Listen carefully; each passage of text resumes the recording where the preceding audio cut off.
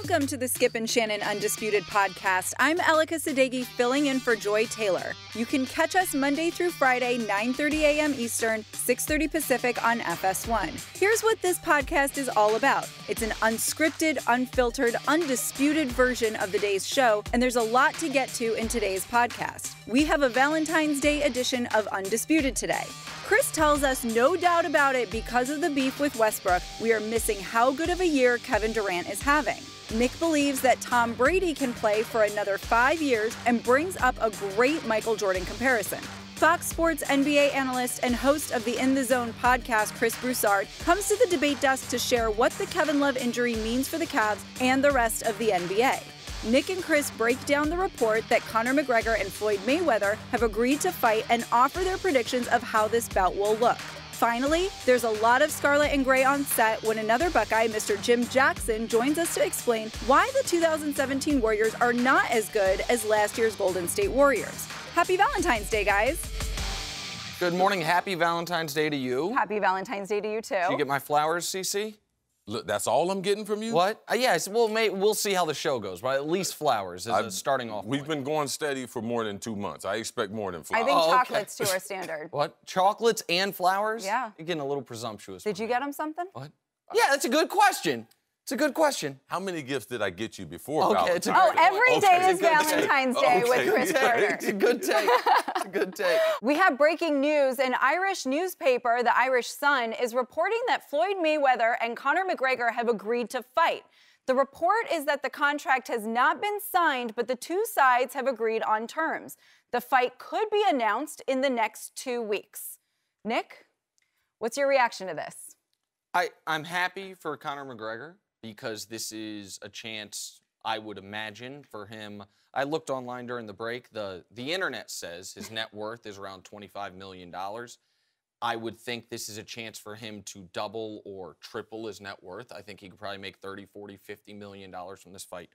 And I hope that money's worth it, because he is drawing dead to win this fight. Like, you cannot ask someone that's not a professional boxer to go in the ring against the most technically sound boxer that I have ever seen. Now, I am a little young, so I didn't see Sugar Ray Robinson. I've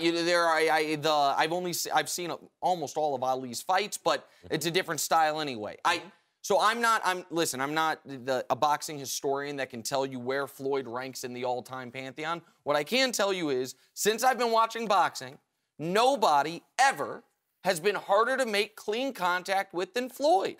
So it is the idea that McGregor could go in a boxing ring and have any chance at winning. Everyone's like, a puncher's chance. A puncher's chance only exists if you can land the punch.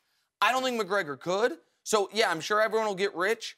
It will not be entertaining. It will, the lead up will, I'm sure the way they market the fight with the Irish Conor McGregor against the bad boy Floyd Mayweather, I'm sure there'll be some, let's call it, tenseness there. But I don't think the actual fight itself will be any good. I thought that if this fight ever happened, it would be made on these terms. That's the only way that Floyd would ever participate in anything, because there's no way that he would fight UFC style. Because he'd be drawn dead in that Oh, situation. absolutely. Because, I mean, it's just like Usain Bolt. He's very, very fast. And the NFL is a fast league. But he can't play in the NFL. And the reason why is because the technique that it requires to be a wide receiver, do you think he could? Well, that's why they booked this fight. Because they thought Conor McGregor, supposedly the baddest man on the earth, could get in a boxing ring with boxing rules, boxing gloves, and fight Floyd. I think he's at a distinctive disadvantage because this is not his game. This is what Floyd does. And if you think Floyd ran the last 10 years of his life, not only running in the ring, but running from opposition, at 40, what style do you think that he has going into this fight? Because boxers, professional boxers, couldn't lay a glove on him. Listen, Floyd Mayweather, it is incongruous. His fighting... Okay, what does that mean? Okay, sorry, my bad. No, seriously. It does not, they don't match up. Okay. The way he lives his life and the way he fights. He lives his life so recklessly. and so extravagantly. And I think outside of the ring, if you want to say he's a bad guy, not in a positive way, not like that's a bad man, but that's a bad dude, I think you have reason to say it. But inside the ring, he's like the most, like an OCD artist. Very like calculated. He is so calculated and so precise and so, and he thinks so many moves ahead, like a great chess player. And so if Floyd were a different style of fighter, if he was a brawler, if it was maybe Manny Pacquiao, like not today, but Manny Pacquiao when he was a few years younger, maybe I'd be like, hey, Conor, like Manny might say, I want to knock you out. Floyd ain't interested in knocking nobody out. Floyd is interested in being able to go to the club after the fight, not looking like he was just in a fight. Which is why his fights, unless you are a boxing nerd, are not that fun to watch. They're not that interesting. It's why if you've been at one of the fights, the crowd sometimes thinks the other guy's beating Floyd, because when you're sitting 40 rows back, it's like, wow, he's throwing a lot more punches. But they're hitting elbows, they're hitting shoulders, they're hitting gloves, and then Floyd just bap, bap. A couple of those, you can't hit him. So McGregor's never had to do that. Like, I'm honest when I say this. When I heard this fight might happen, I remember talking to a buddy of mine the first time it ever came up. I was like, oh, so they're gonna like combine the rules. Mm-hmm. Like you can't take someone to the ground, but you can kick. So like if you were to do, it's a boxing match. Now that's what I would like to see. That would be a fair fight. Because Floyd's not ready to kick, doesn't know how to take a kick. But the idea that you're gonna be able to box, what are we talking about here? Trying to debate someone who don't speak the language. Like what are we talking about here other than it's big names? And we'll be there, right? Oh, I mean... Dana White, I'm right outside the cage. But I don't think it won't be in a cage. I don't think that's the only... That's my only skepticism about this. Do you think Dana White's going to let it happen? Well, Dana White, listen to me. I need the same seats that I was sitting at the last Ronda Rousey fight, okay? Yeah. Right where the fighters enter the ring, I need to be right there. On the camera side, you know how you book them. I need 2 or 3 seats right there on the camera side. I need 2 for you and your wife. You're going to join us. Appreciate you, CC. Can I? Elika just got totally left by the side. You're a member of the family. Yeah. We can get you in. I'll consider it my Valentine's Day gift. Can I make a bit of a turn from this? Because we both agree that Mayweather would win. I think we both agree, listen, if you want to... But I do believe Conor does have a chance. You do? Yes. How? Crazy. How? Crazy always got a chance. And Conor's got that. Yeah, but like, okay. All right, I mean, I don't know how to argue with crazy as a chance. But why would Dana White book the fight? I think Dana White's going to try to fight the fight being booked. I think if that's part of the disconnect with this press release, huh? With this story is like they said there's a third party. If I'm looking at the story, it says there's a third party holdup. The third party holdup could be UFC president Dana White. But if I'm Conor McGregor and Dana White says you do this, you're done with the UFC forever. Well, if he's making $5-6 million a fight in the UFC and he can make $40 million in this fight, like okay. I'm done with this forever. I can go to the WWE for a couple years. I can retire. Like I can be done getting my head punched in for a living. I do think that it's interesting because the UFC is right now so much more popular than boxing because it has a structure. Like I've been a believer for a long time, and it just whenever I think of Mayweather, I think of this because once Mayweather's gone, there is no giant name in boxing. There's Gennady Golovkin. There's I guess still the Klitschko's to a degree. Right. But there's not one guy that can demand $100 million for a fight. Once he's done, if we had a group of billionaires come together and say, hey, we are going to buy out everyone's contract. Everyone that's contract, WBO, WBC, HBO, Showtime, we're buying them all out. That's a sunk cost, we're paying for it. And we are going to set up a boxing league the way the UFC is set up. 1 pay-per-view a month. We have rankings, we have standings. You know if you're the 4th-ranked middleweight, you're fighting the 5th-ranked middleweight, the winner gets a title shot. People, I think, would come back to the sport.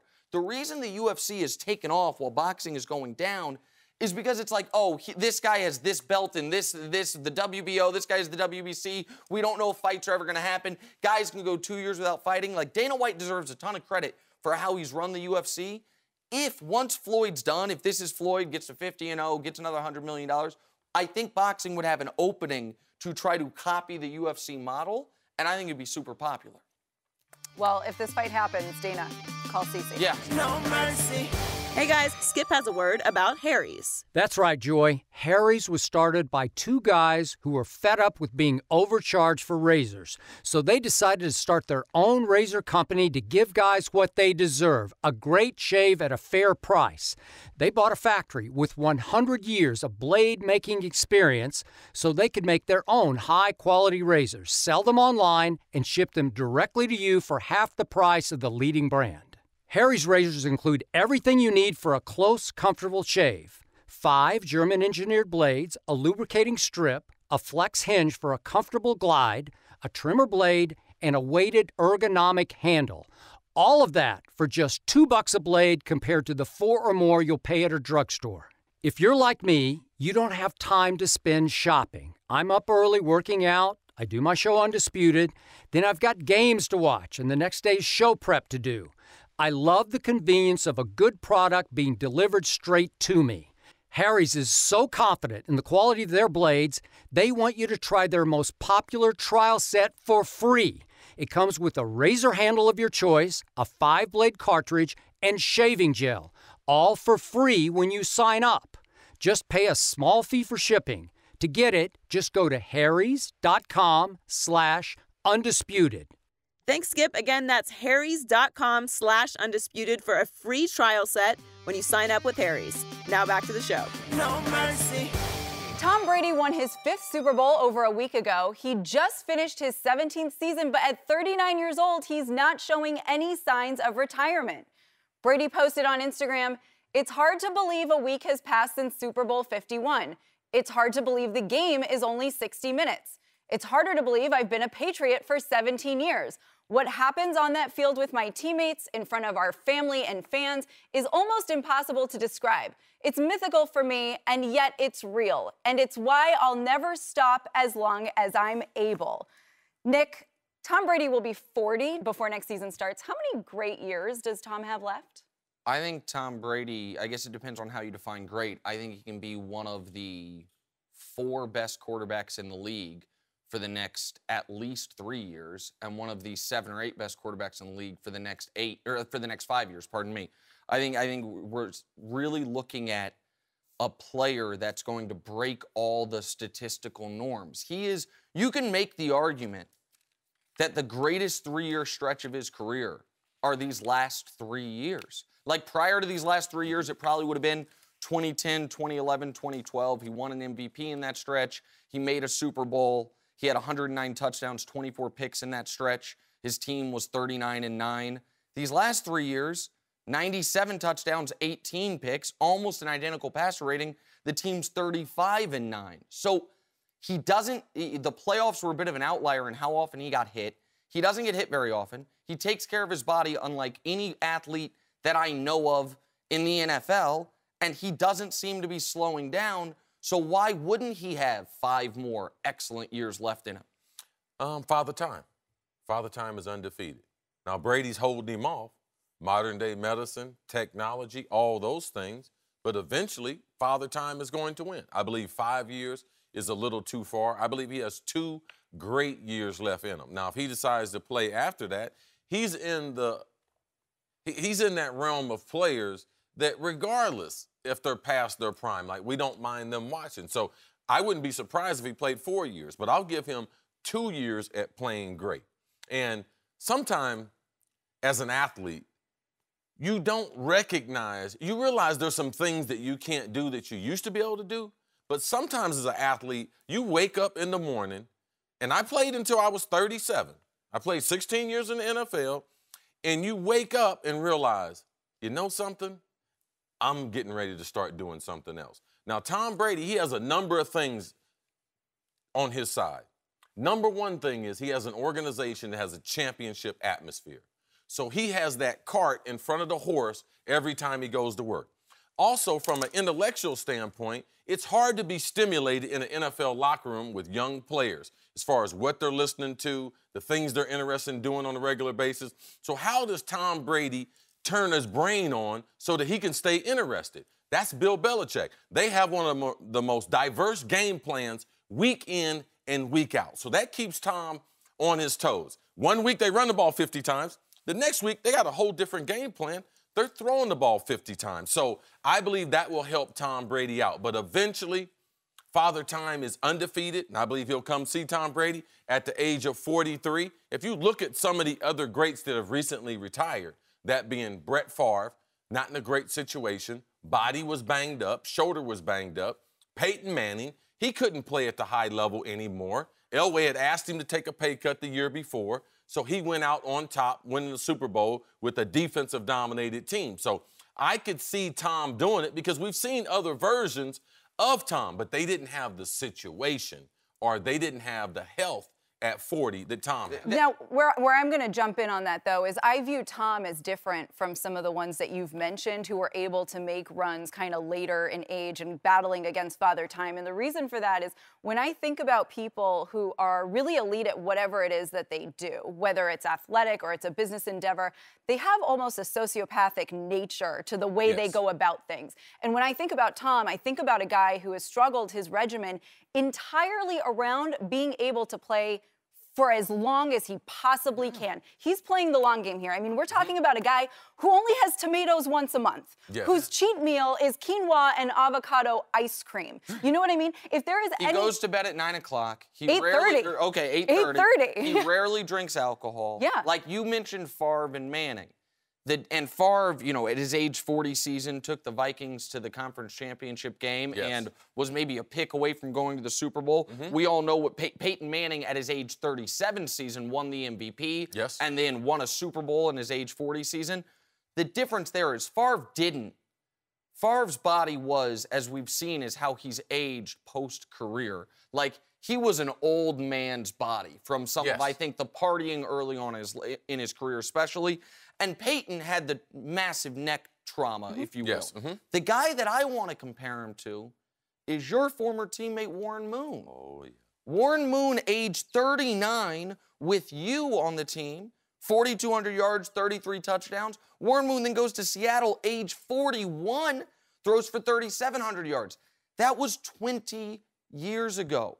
So if you fast forward all the upgrades we've had in medicine, how much smarter athletes are now about what they eat, what they put in their body, their regimens.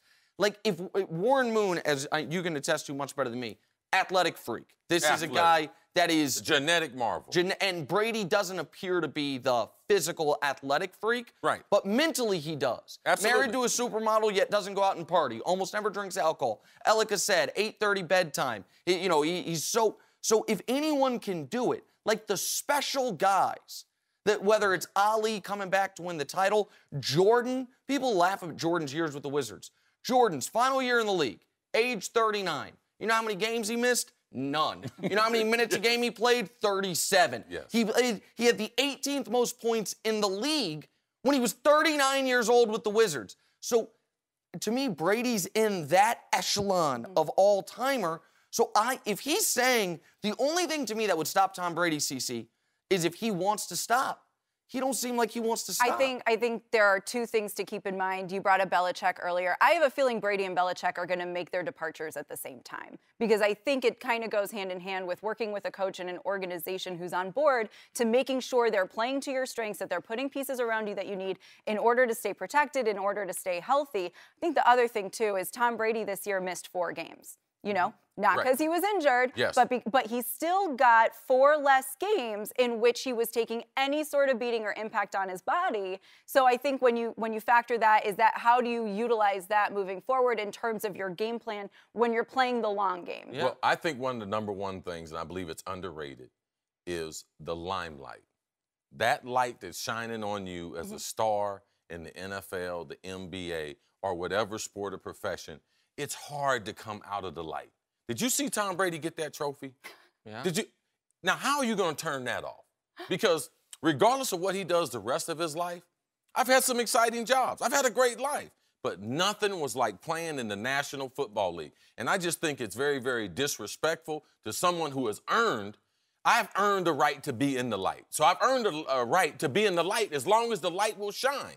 So I'm all for Tom Brady playing as long as possible because I know that the roar of the crowd is a drug to the athlete. And when you stop playing, you tell me if I'm wrong here. You never got sick of Sundays. But the Monday through Saturday in year 16 started to become a pain in the ass, right? I got tired of hearing about the young guys going to the strip club on Tuesday, and I'm trying to get all my rest and everything, or other mundane stuff, the stuff that they were involved in. We had to have a game station set up in the locker room. I'm like, oh my goodness, we need a reading station for these guys. But things like that. The day-to-day became tedious or mundane or aggravating for you. And the training. Getting your body ready. Steve Nash had a great piece a few years ago when he was trying to make his final comeback with the Lakers. And his point was, I can still be one of the best players in the league once a week. The problem is I need to be one of the best 3 days a week, and what it takes out of my body to get ready, I'm out, I'm not in. I've got other interests.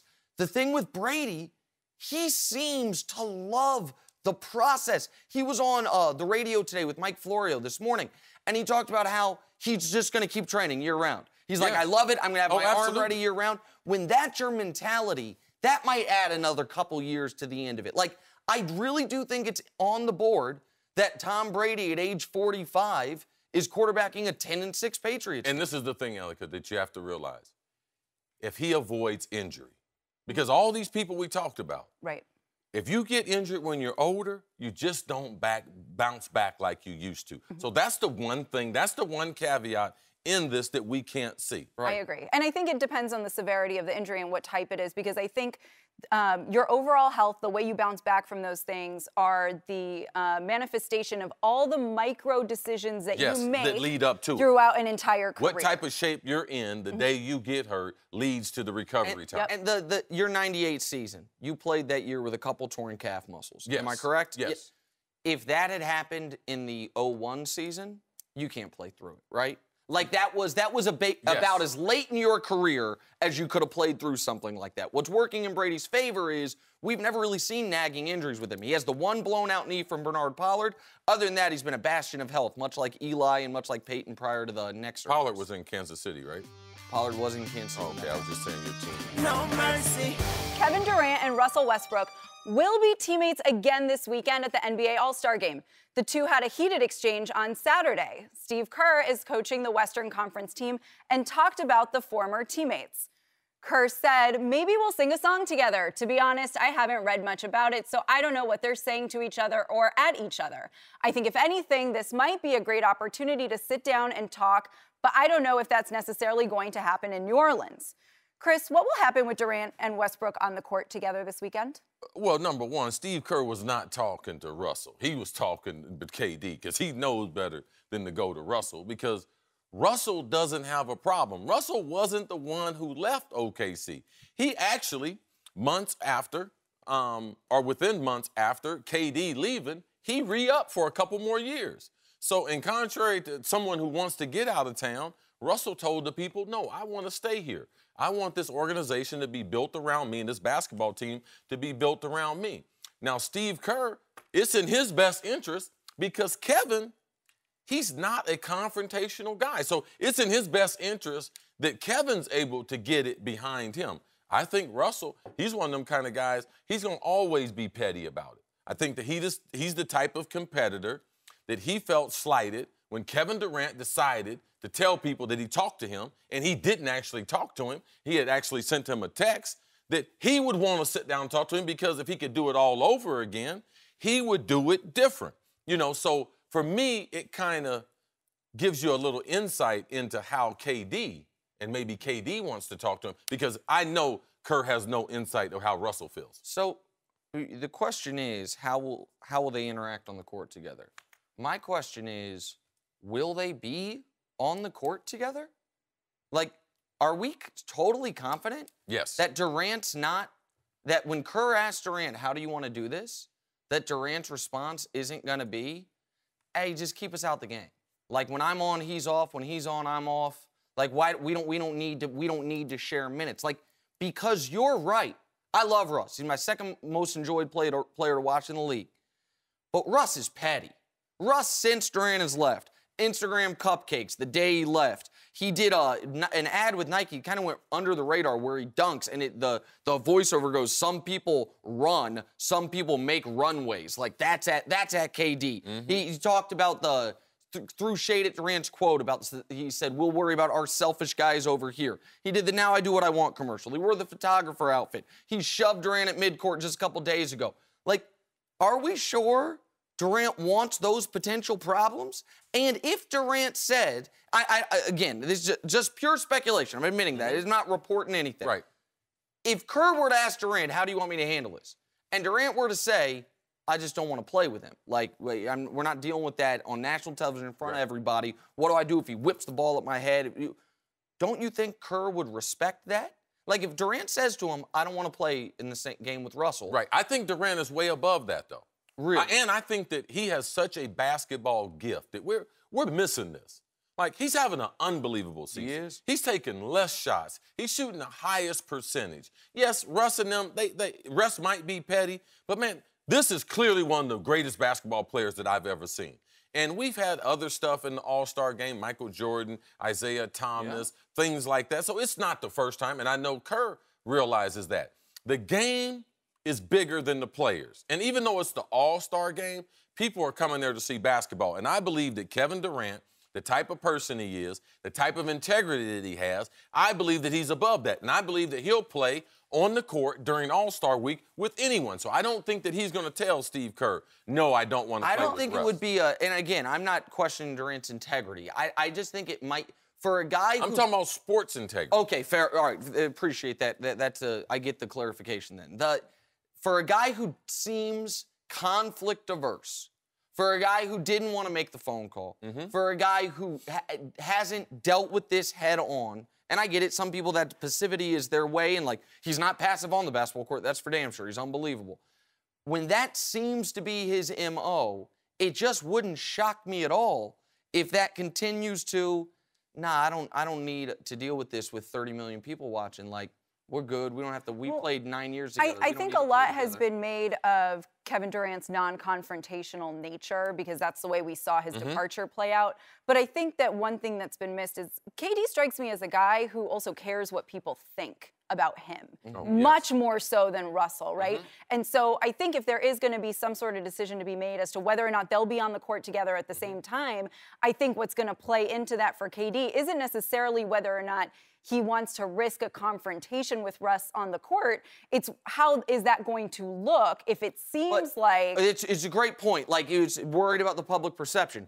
But in that vein, Durant is wishy-washy. Durant, right after the game against the Thunder on the court, said, I thought they'd be louder, meaning they being the crowd.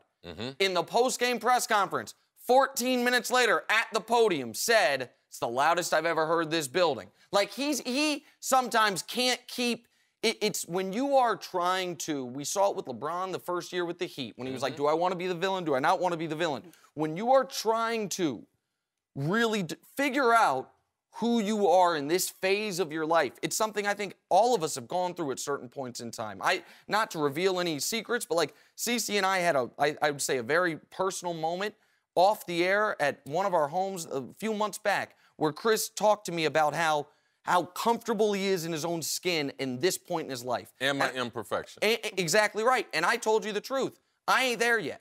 Like, you know what I mean? I'm about 20 years younger than you. I still deal with my own stuff. Like, I strive to be there. So I'm not throwing shade at Durant for not being a fully defined person at this point in his life. I think it's hard, especially when you're in the public eye.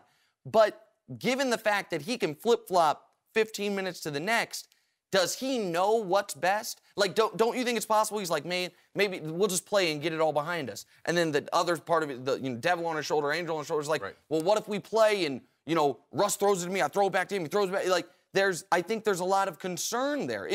I think it's on the board that they don't play together. Do you think immediately after the fact, though, when he's on the court and he says, I thought it would be louder, that was more of like a gut reaction to, he hyped up this moment probably so big in his head because he cares about the way that he left and texted Russ instead of having a conversation with him, that he knew he was going to be called Cupcake. Like, he probably built it up so far in his head that it didn't match up to what he had built up. And behind the scenes, Kevin Durant really cares. He's upset at the organization. He's upset that he thought that they might play a video, a tribute. He's donated a bunch of money to charities in the OKC area, and he thought that that would supersede his decision to leave. But what I think is important for Steve Kerr, and if I was the coach, I'm not concerned about Russ. I'm concerned about my franchise player, and I'm the head coach of the All-Star game. It's going down my way. I got my support staff as far as the coaches there, probably the training staff. I got 3 other Warriors on the team, so Russ can act however he wants to act. I'm going to make sure that my guy, KD, feels comfortable because he's got that kind of game, and I believe that it's worthy to make sure you take care of him. Russ will take care of himself, but you must take care of KD. All right, can I make one request then for Steve Kerr? Go ahead. If you're watching, I know Steve Kerr's a big fan of FS1. If you are going to play Durant and Westbrook at the same time, then just go all in and put Russ in with the 4 Warriors. Like, just go all for it. Like, Steph, Clay, Draymond, Durant. You know those 4 are going to play together at one point in time. Right. The 5th guy, what's most interesting is if it's Marc Gasol, bump that, make it Russ. Like, let's just see what the hell happens. Like, let's just see if, like, Russ, the whole time... He got to pass to one of them. Or maybe not. Well, have you seen Russ the last All-Star games, last couple? He's gunning for MVPs, bro. Every time, from the warm-ups on. Yeah, Russ is about himself. So if we are going to, and we say that in a nice way, we love Russ. If we are going to see Durant and Russ on the court at the same time, put Russ with all 4 of them, see what the hell happens. I think we just created a reality show here. Oh, all 4 of the Warriors will go stand in the corner by themselves. No mercy. We have breaking news. The Cavs just announced that Kevin Love underwent arthroscopic knee surgery on his left knee this morning and is expected to miss 6 weeks. Love had an MRI on Sunday after complaining about soreness and swelling. We're joined by Chris Broussard. Chris, how concerned should the Cavs be? Well, I mean, you don't want to miss one of your best players, your 3rd best player for 6 weeks. Chemistry is important. You want to be going into the playoffs with everybody clicking on the 12 cylinders. He'll be back probably with 2 weeks left in the regular season.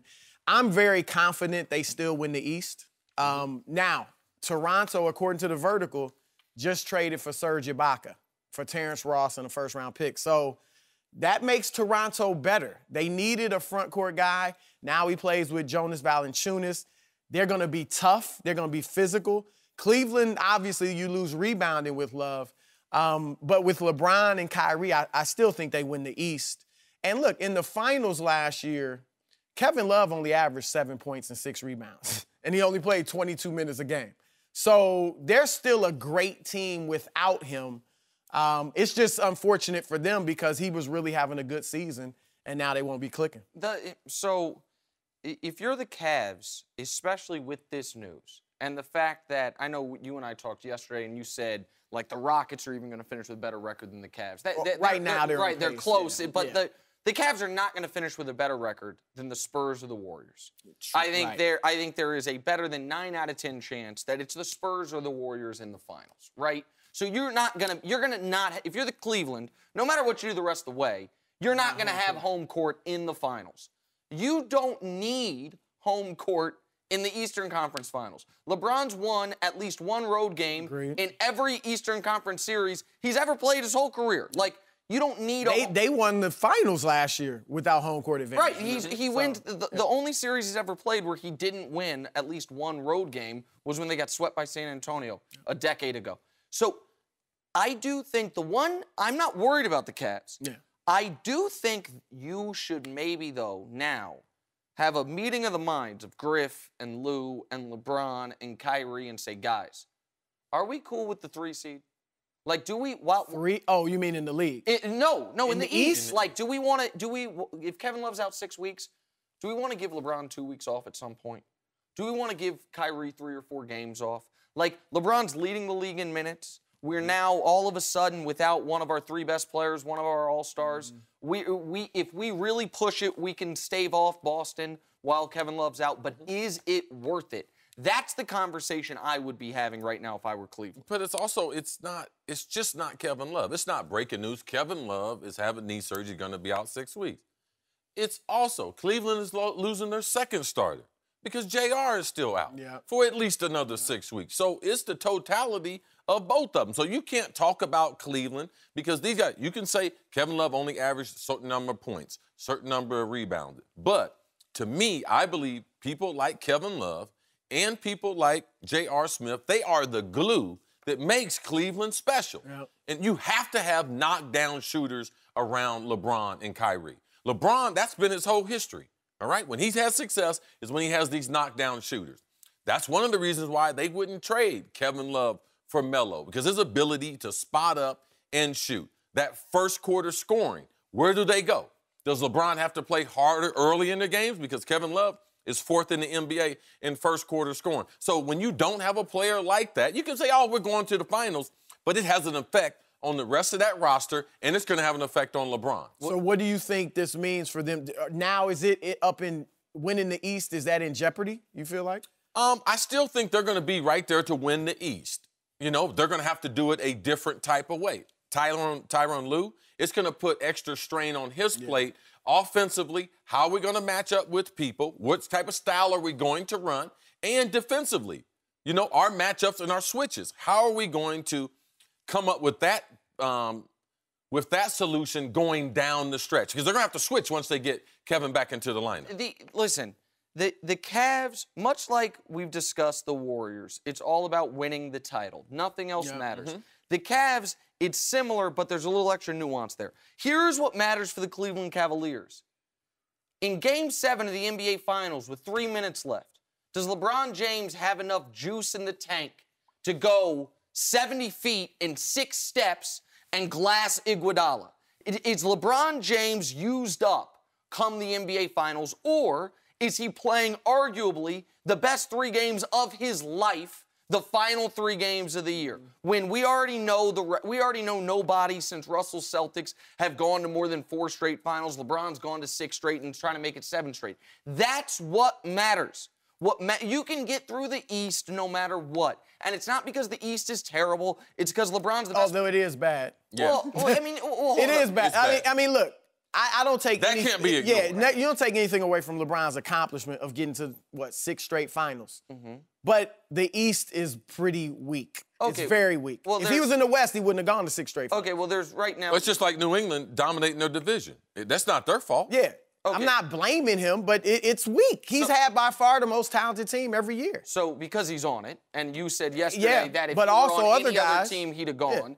I mean, Dwayne Wade and Chris Bosh in Miami. And I'm fairly certain Kevin Love and Kyrie. I'm fairly certain in the West this year, a team that, like, the team pacing to make the 8th seed in the West will be the worst team to ever make the playoffs. What's it look like at the top? At the very it's a lot more top of the West. The very top of the West. The East is got a lot of better. good teams. It's a bunch of mediocre teams. Is what it is. Sure. A couple pretty good teams, and then the Cavs were head and shoulders above them. And so but that's almost a side note, right? Because we're talking about what the Cavs, what their attitude should be about the rest of this season. It can't be about. Listen. It shouldn't have been. I know where you're going. It shouldn't have been that from the beginning. LeBron should not be leading the league in minutes.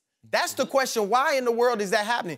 And like you said, does he take 2 weeks off, or do you just let's make a concerted effort to chop the minutes? Now I think LeBron wants to play. I think he loves the game. I think he's enjoying play. Yeah, he's not going to win it this year. If all the voters were like no, you. No. But I think at the beginning of the year, I think it meant something really to him. on the board to him. I think that I can win the MVP, and that's one of the reasons his minutes were high. The other reason he's stacking up, he knows he's going after the GOAT. The other reason his minutes are high is when when he's not on the court, this Cavs team gets outscored 4.5 points per 100 possessions. So they need him. But CC, this is not. This is. I think it goes against the competitive nature of pro athletes to say, hey, let's all take a step back now that Kevin Love's out.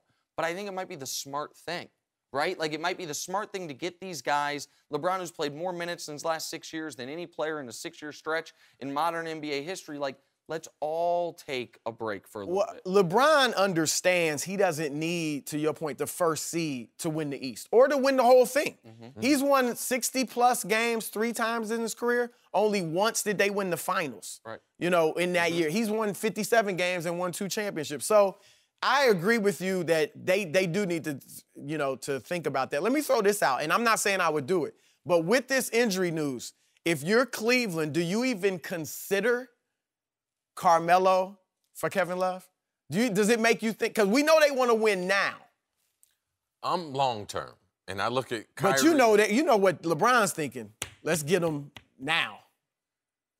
Oh, LeBron, don't do it to me. I'm not saying they would. He wants to do. I'm just.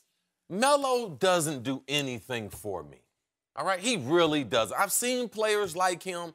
I like Melo, but Melo was about his money.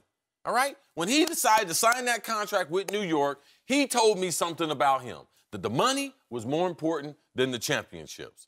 The reason why he got the no-trade clause, because he wanted to stay in New York. So he wasn't concerned about winning. So now all of a sudden, because I'm with LeBron, I'm concerned about winning? Not so much for me. Listen, Melo was going to get paid no matter what. Yes. I'll say this to his credit. He was going to leave $50 million on the table if he had gone to L.A. or Chicago. Isn't that a little It was $50 million, but it was also a year. So, like, he would. So you would have got. So maybe more like 25 million or something. So I mean, he's gonna. You're right. It was the most financially benefit. The biggest financial benefit was to stay in New York. But it was everyone's gonna offer him a max. It's just a difference of whether or not you can get the 5 years versus the 4 years. I think the big thing with New York and Melo, to be totally honest, is his wife. I think he's, and I don't begrudge him this at all. Like I make decisions about where I'm gonna live based on what my wife likes and where she wants to live. Like Lala wants to be in New York, and like she's got her own career, and that matters. And I don't begrudge him that, as CeCe laughs at me. Oh yeah, knowing a little bit my family situation. I'm calling Danielle after the show. So check in with her on this. So, but as far as to answer your question, would you do Love for Melo? Because I do think even with Love being injured, the Knicks would still do it. The Knicks know they're not making the playoffs this year. Which I think is a mistake on their part, but I agree with you. I think they would do it. I think Phil is so out on Melo, he would do it. Listen, I went to Syracuse. I think Melo is unfairly maligned. Were you there with him? Missed him by a semester. They won it in spring of 03. He was only there a semester. I missed it. You were there the second semester of his freshman year. Come on, man. But, like, let people forget Melo was the best player on a team that made a conference finals. Something a guy we all love, Chris Paul, has never done. Like, this idea that Melo is some stat-chasing loser is not fair. He is a flawed player, though. And Melo, it's been almost a decade since he's played in a really big game. Well, remember a couple years ago, they went to the second round. They made the second round, and I think they series lost with in Indiana, lost in 6. So he was actually he actually got, as misguided as it was, one MVP vote that year. That was my man Gary Washburn, Boston Globe. That was the reason LeBron wasn't unanimous MVP. Exactly. That's the kind of luck Melo has. No, seriously, that's the kind of luck he has. They win the biggest game of this season against San Antonio at home, but all people are talking about is the owner, Dolan, and Oakley. So that's Melo, Syracuse. Right, okay.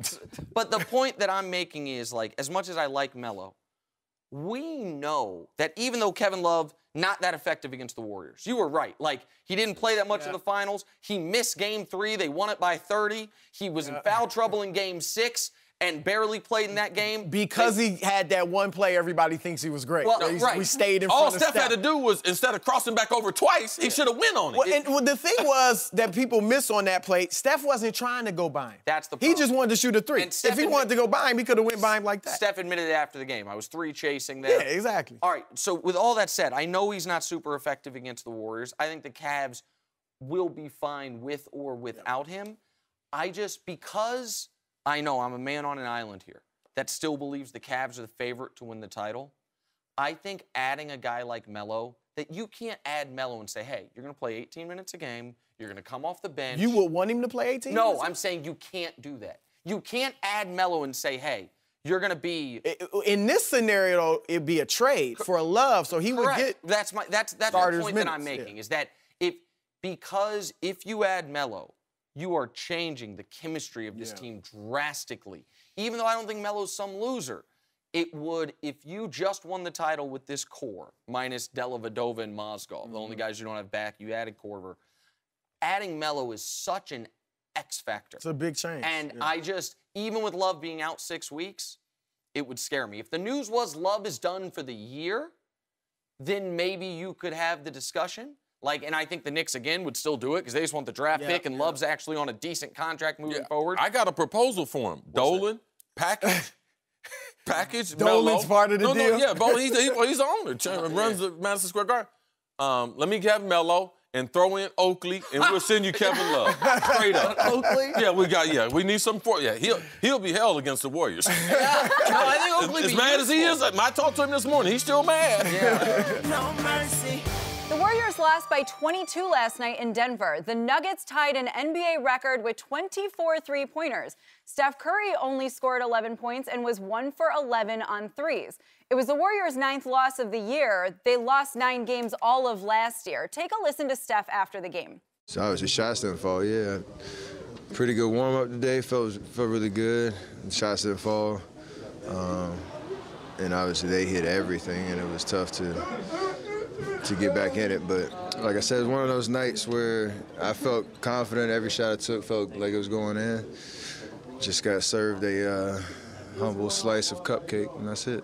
We're joined by Jim Jackson. Jim, are this year's Warriors as good as last year's Warriors? No. I mean, they're not. It's a different makeup just because of the roles, especially the complementary players have made. Yes, you added Kevin Durant, who could be in the conversation for MVP as well. But what you've taken away is the continuity from, in particular, second unit. I think when you put JaVale McGee into the lineup, instead of like an Andrew Bogut, who's a better playmaker, he complemented, I think, the starting five a lot better. Festus Ezeli did his job. Leandro Barbosa. It was different. Even Harrison Barnes, even though he struggled at times in the final, their makeup and their chemistry was much better. Now, does that mean that the Warriors won't get to the final? No. But when you compare last year's team in regards to individual parts, I think last year's team was better from that perspective than this year. I think last year's team, when you saw them play, you knew there was something magical about what they were doing. Not only just the wins and not only the huge deficits that they had on opposition, but the way they passed the ball, the fun they were having. And Nick, you talked about it was a style that we had never seen be successful long term. So the overall magic, they traded that in when they went for KD and the overall chemistry. I know this team is not better than the other team. So it's not a matter of, is the question like, is it a real question? No, they're not better. Can they get back? Can they win a championship? Yes, they can win a championship, but the mundane part of the regular season, the 82 games, getting pumped up for OKC when Kevin was going back there, but now traveling to Denver that had won 8 out of 9. So you have those dips that typically, Jimmy, during the season, your bench carries you through those dips last year that they don't have this year. And also, too, you're getting closer to All-Star break. Now, keep in mind, too, I think the aura around the team is different. Think about it. Last year, Steph was a transformable kind of player. Yes. With KD coming on board, it's just like, well, there's Steph. Yep. So the narrative for Golden State, and plus it was going to be impossible, Nick, to duplicate the excitement of what you saw in regards to winning 70-plus games last year. It was just impossible. And so it's not just the record. Like, it's amazing that we are all in agreement here when I think the general consensus nationwide is, of course, they're better. They have Kevin Durant. But we don't have to look at it on paper anymore because we got 55 games of real, live evidence. This Warriors team last year, they were 24-0. They were 36-2. They were 48-4, and then 73-9. This team's 46-9. And I already know what people are going to say. Oh, but this team with Durant, it's better suited to beat the best teams. No, it's not. And who's the best team? Well, we can just go by record, right? Right. Last year, against the best teams in the league, the 3 best teams, they were 8-1. Against the 4 best teams in the league, they were 10-1. This year, against the 3 best teams, against the Spurs, the Cavs, the Rockets, they're 2-3. Right. So, like, okay, all the other arguments, like people can sling the arrows and knock them down. Oh, well, Steph and Clay and Draymond are going to be more well-rested. No, they're not. Last year, Steph, Clay, Draymond played combined 102 minutes a game. This year, they're playing 101 minutes a game. That 20 seconds each rest isn't going to mean anything. Like, last year, they were number 1 in offense, number 4 in defense. This year, they're number 1 in offense, number 3 in defense. Difference of, but oddly enough, even though their ranking's higher, they're actually allowing more points per 100 possessions this year. There is the last, CC, you said it. Last year's team, even for a guy that roots against the Warriors like I openly do, was magical. Every game they went into, You thought it was going to take a miracle for the other team to win. From Steph hitting the half quarter to beat the Thunder, to the 24-game streak to start the year, to Steph seemingly having no bad shot possible for him. Yeah. This year's team feels like a really, really good basketball team. Not a once-in-a-lifetime experience. Well, the continuity is different, too. Keep in mind, those guys last year played together for 2, 3, 4 years, so they knew each other. This year, now, when you look at the record, a lot of times it can be misconceiving because they're trying to figure out how to play together. So in those tough games against the Houston Rockets, especially San Antonio, who has more continuity, they may drop those kind of games. But, like I said, you can't take away from the years that they have played together to know each other. That, to me, is the big difference. When I see especially the second unit come in, the continuity from what I saw last year and the year before is so different. And do you believe that lack of continuity plays out in a 7-game series more important? Because last year, even when Steph got nicked early in the playoffs, because of their second unit and because of their chemistry, they were able to maintain that until he was able to get more healthy, because he wasn't healthy in the finals. Yeah. But he was able to get his health back. They were able to maintain it until then. Well, here's the problem, is that really the serious contender, even though Houston will match up well, but they play the same kind of style, so it favors Golden State in a 7-game series. If we were back playing 5 games like it was early, then you sneak one on the road, it's a different story. Correct. The Clippers are not who we thought they could be. Nope. So really the team you're talking about is San Antonio. And can San Antonio score enough, be healthy enough in 7 games to beat this Golden State team? I don't think they can. I don't think they'll give them what I would say an opportunity to win, but it'll make it intriguing. All right, so couple things. One, we got to stop collectively as a sports watching populace talking about Steph Curry being hurt in the finals. There aren't a lot of hard and fast rules in sports. Here's one of them. If you're game back from injury, you score 17 in overtime and bellow to the crowd, "I'm back," you can't then 4 games later be like, "My knee hurts." And Steph wasn't saying his knee hurts. His coach wasn't saying his knee hurts. It was the Golden State apologists outside that were like, "Oh, no, trust me, behind the scenes." Hey, guess what? 100-game season, you're going to get nicked up. It's why maybe it's a good thing to be your size and not Steph's size. That's the first point. Okay. Go ahead. No, but I was going to say, but here's the thing. The narrative for Steph is so different. Okay, because how we view Steph, it was the cuddly little guy. There's no way he should have been in there in the league MVP. So his narrative and how he's judged right now. Now, as we get further along, I think that's going to change a bit. But right now, it's still, oh, well, Steph is He's cute. the cuddliest guy. That's what I'm saying. He's the cuddliest guy that's ever whipped his mouthpiece at a fan and been thrown out of a finals game. That's for sure. The last point that you were talking about, a 7-game series. We all agree at this table.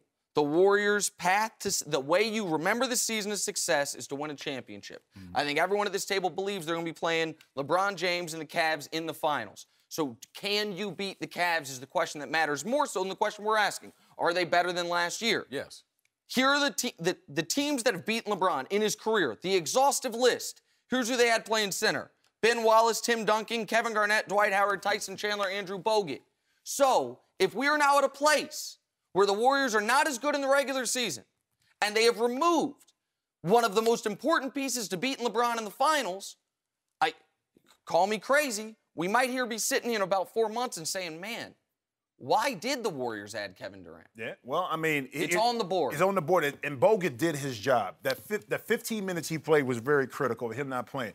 JaVale McGee is going to block shot, but from a basketball IQ perspective, JaVale McGee can get you in situations, in particular foul trouble, where he's not on the court. So now the rim protector is gone and it opens it back up. Also, JaVale McGee, watch him in the pick and roll.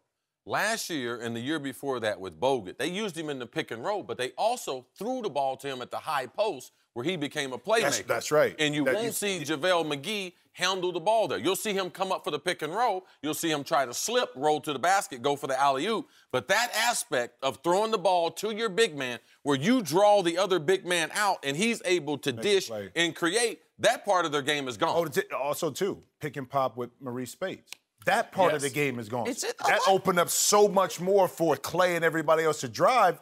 You don't have that this year. In an NBA game, you play 48 times 5, 240 minutes. Bogut, Azili, Barnes, Spates, Barbosa played 96 minutes. 20% 40% of the minutes the Warriors played last year, those guys are gone. And you mentioned Bogut. It's the playmaking's a great point because Bogut wasn't doing what McGee's doing above the rim, but that's not as important to them as the playmaking. Right. The other thing that's important, especially in a 7-game series, is how dirty Andrew Bogut's screens were.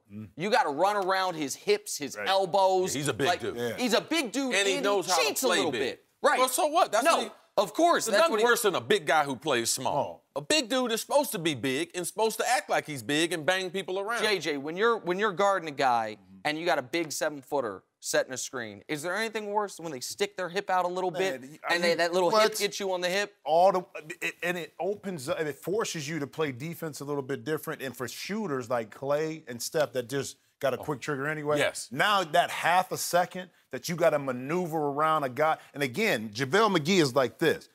Bogut is hip-wise is like this. So now that angle coming around, like you said, is a lot different. Yeah. How to make the segment better? Invite another Buckeye. Just surround it. Buckeye. Syracuse. OHO. I'm just surrounded by recruiting violations. Oh, man. I have no tattoos. No mercy.